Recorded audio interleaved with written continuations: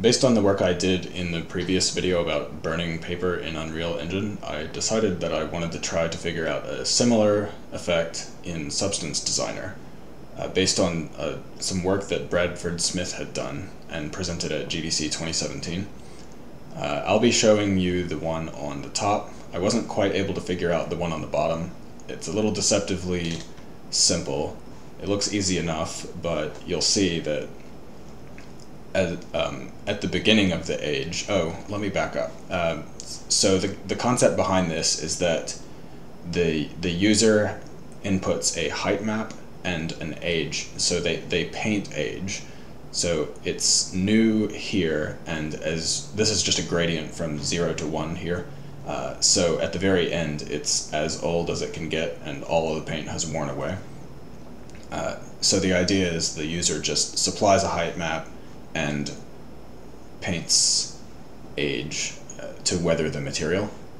But as you can see on this one, when it's younger it has some cracks, but as it gets further along in age it actually smooths out in the valleys. So I'm going to have to keep working on that one. But I've got something close enough for the top one, so let's go over what that one looks like.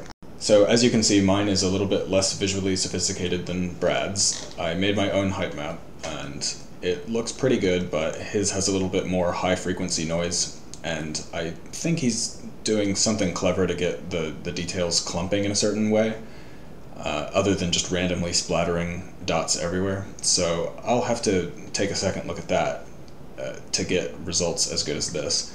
But this is serviceable for the purposes of demonstrating how it works. Currently this is the material that's being viewed in the viewport, as you can see, and this Perlin noise here is what's driving the age. This is what would normally be painted by the user, but I'm just using noise to demonstrate it. But as you can see, the black spots correlate with the young parts and the white spots correlate with the old parts. This doesn't update fast enough for me to show in real time, but I've taken out this Perlin noise and replaced it with a linear gradient that just goes from 0 to 1. And so I'm going to play an animation for you that shows it decaying using this linear gradient, and then we're going to explain how that works using these nodes up here, and this I've just cut out all of the extra stuff like the color and the normal map, because all of that stuff can just be derived from a height map and the whole mask.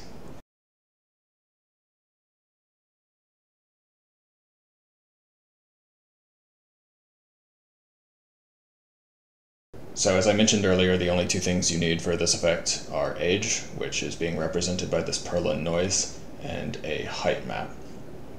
And what I'm what I'm doing is blending these two gradients together at 50% opacity, just on a copy mode blend, and then I use dynamic gradient to remap the values to get my effect. So I think this would read a little bit better if I actually used my horizontal gradient. Yeah, that's a lot more clear.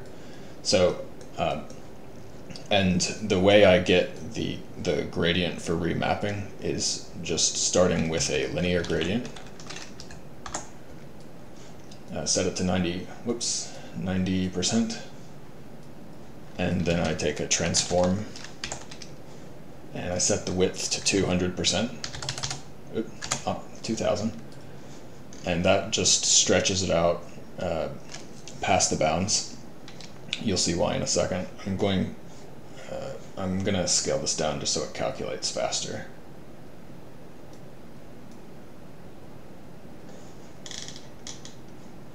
Not the same size I did here. Okay. So the next thing I did was a gradient map. And I think this is at 45 and 55. So what I did was just, set this to 45 and set this to 55 to clamp those values inwards. and then I plug it into the dynamic gradient. But that's already in there, so we're not going to bother with that. And then I use the transform x offset to slide this gradient back and forth. Well, really to slide this gradient back and forth, and you'll see that middle shifts. So the purpose of this is so that we can get a different gradient and offset the decay. So this is actually how I made the animation. But you don't need to animate the x offset for this. All you really need to do is change this age input. So if I took a levels adjustment here and crushed it, you'd see that we get a much different result just by changing the way the age is represented. And then from there, I just take a histogram scan and basically use it as a way to mask the brightest pixels out. And I use that as the opacity mask for uniform black and the previous height map, so that the holes will be sunk in. So just to clarify a few points I made earlier, this here is just a placeholder to demonstrate how it works, but this would be painted, a painted mask in something like Substance Painter.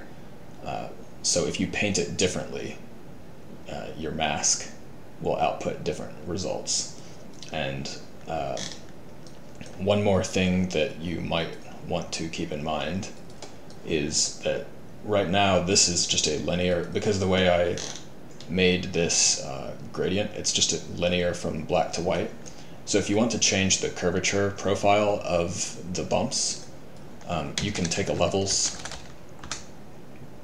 There may be a better way to do this, but I'm still relatively new to Substance Designer. But anyway, you can take a levels and just move the middle. So this will give it a sharp incline, and this will give it a more rounded incline. And in case it wasn't obvious, the whole map should be used as the opacity for all the blends afterwards, because this should be masking, the black area should be where your cracked paint is, and the white should be whatever material is underneath it.